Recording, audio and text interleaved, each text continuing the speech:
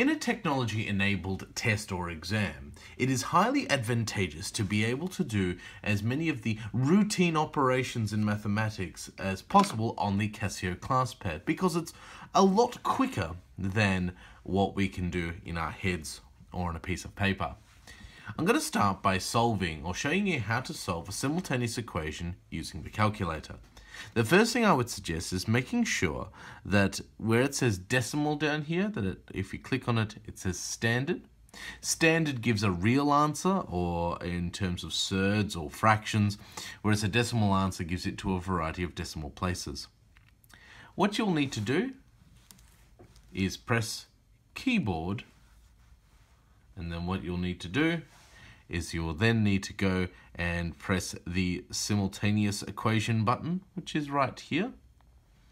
There it is. And you'll see here that we've got three boxes turn up. The first box, I'm going to type in the first of these equations.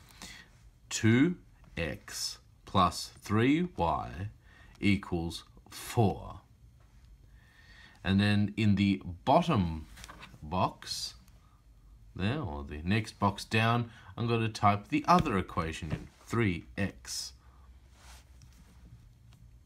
plus 2y equals 8.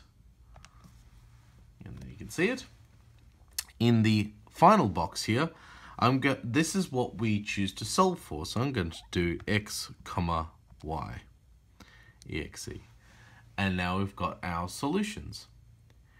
Now, for instance, the great thing we can do about this is that if we've got a multitude of different simultaneous equations, for example, a common multiple choice question would be which of these different simultaneous equations will solve for x and y for a particular value, I can actually just go back here and I can go and change any of these values just by clicking on it, pressing the backspace button, and typing.